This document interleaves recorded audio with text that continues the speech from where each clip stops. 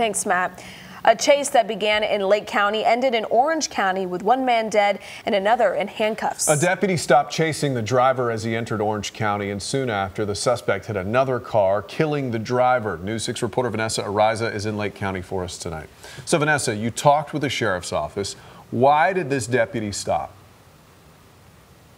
Matt, I asked the sheriff that very question, as well as the lieutenant here at the Lake County Sheriff's Office. I'm told that that deputy began pursuing that driver because that driver ran a red light. So the deputy, I'm told, had to make a very quick decision as to whether or not to pull that suspect over and if the cost outweighed the risk. This crash in Orange County left a 19-year-old man dead this morning. His car was hit by a man a Lake County deputy was trying to pull over minutes before the crash happened. The deputy pursued this subject it was like 1:15 in the morning when he saw him blow through the red light. Lieutenant John Harrell with Lake County Sheriff's Office says the deputy tried pulling the driver over, but the car didn't stop. As the deputy got close to the Orange County line, they decided to pull back. And it was literally like 3/10 of a mile inside Orange County there in the town of Oakland. This car lost control and crashed into an oncoming driver.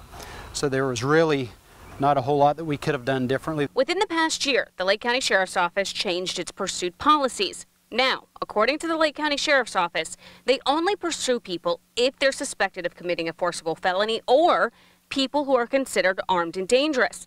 Lieutenant Harrell says driving through a red light doesn't fall into that category. They have to constantly be evaluating the circumstances of the pursuit, and if at any time the speeds get to a point where it outweighs the importance of the offense that they are believed to have committed, then the deputy needs to step back, and I believe that's what he was doing at that point.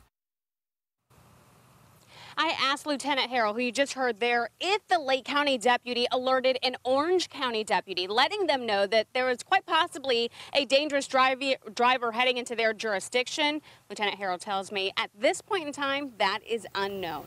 Matt. Vanessa Ariza live for us. Thank you.